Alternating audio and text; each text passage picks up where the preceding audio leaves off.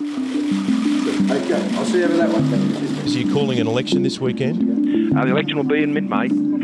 You're not answering the question. Are you addressing the cost of living, or is it just the cost of winning? No, it's about cost of living. And a stronger future. Why should not voters see this close to $9 billion in temporary one-off payments, one-off excise cuts as nothing short of one big, massive pre-election bribe? What, you don't think these cost of living pressures are real? I know they're real. Today was all supposed to be about selling the budget in the time-honoured way. It was probably inevitable with an election imminent that a lot of the media's questions would be about election timing. What the Prime Minister couldn't possibly have anticipated, though, was that the process of selling the budget was about to be derailed. He is adept at running with the foxes and hunting with the hounds, lacking the moral compass and having no conscience. His actions conflict with his portrayal as a man of faith.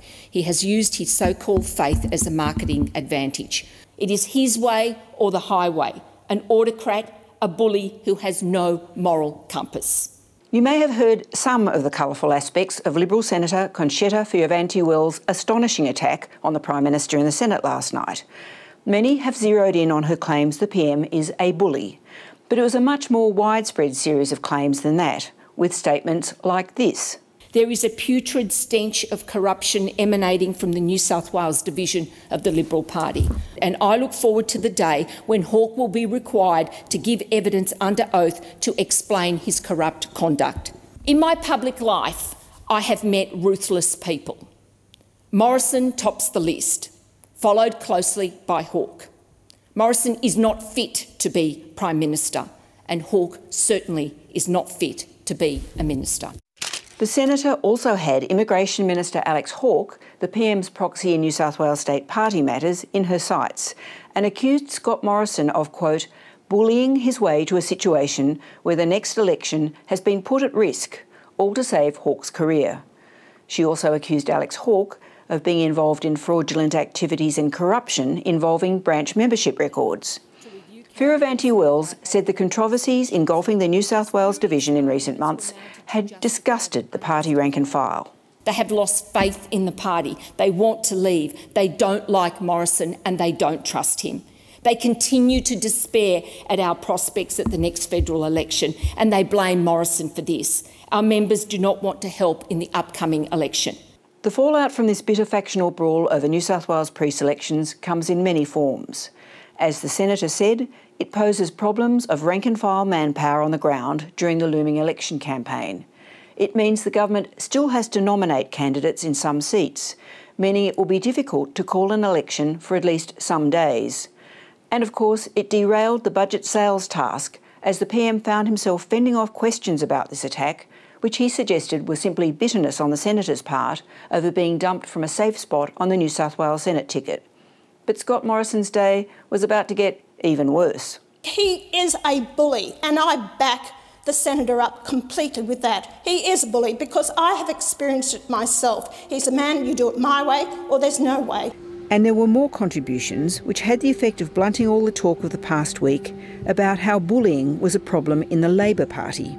It seems it's not a man thing, a faction thing, a party thing, but it certainly can be a political thing. I think of the premature death of my colleague Kimberley Kitching, and one thing that haunts me is that so easily could have been me. We can honour her memory by not making this a political issue, but by fixing it.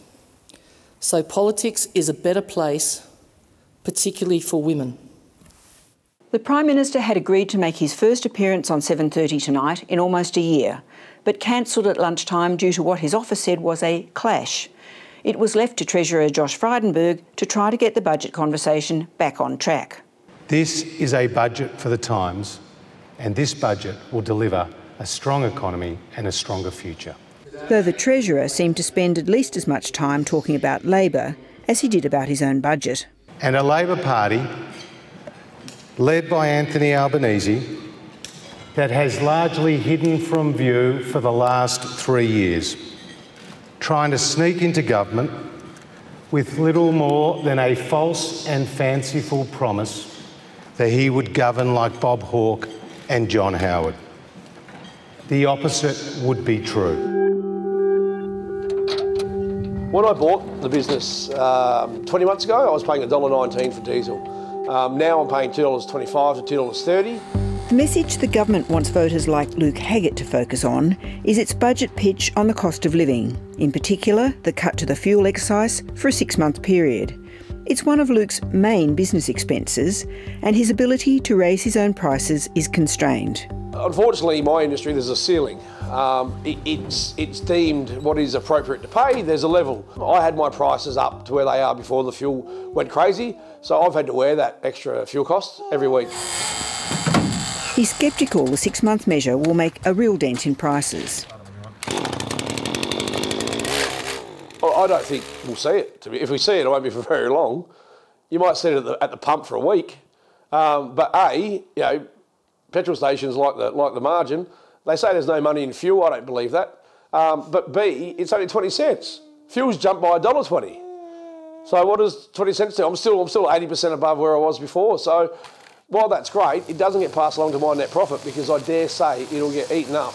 Look, there's many avenues that they can help. The biggest cost, in my opinion, to a young family like us that needs to be looked at and can be measured and reduced and help us is childcare.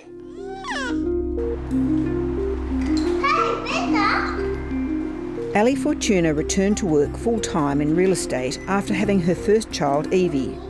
But when the second child came along, the calculation changed. Throwing a second child in, there was just no way that we could do full-time childcare for both kids.